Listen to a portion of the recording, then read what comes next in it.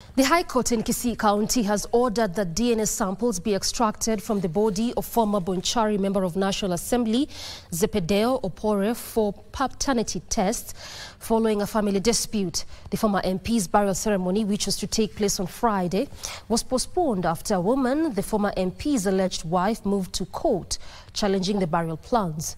Rose Angela Nkirote alleged that she and her 2 children had been excluded from Opore's burial plans. However, on Friday, the court ruled that the family had registered consent to allow Opore to be buried on Saturday on the condition that DNA samples be extracted to ascertain the paternity of the 2 alleged children. This even as Kisii Senior Principal Magistrate Bernard Omwansa directed that Rose Angela be included in the Saturday's funeral program together with the said 2 children. And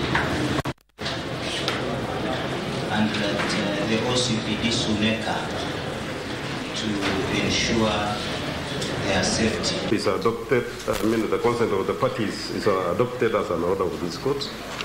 So maybe the next thing I'll do is for you to draft that consent, yes. Let me sign it and extract the orders.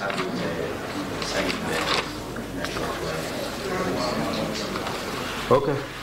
Wish you well, and I'm happy to see that each party is fighting for his client, and that is better.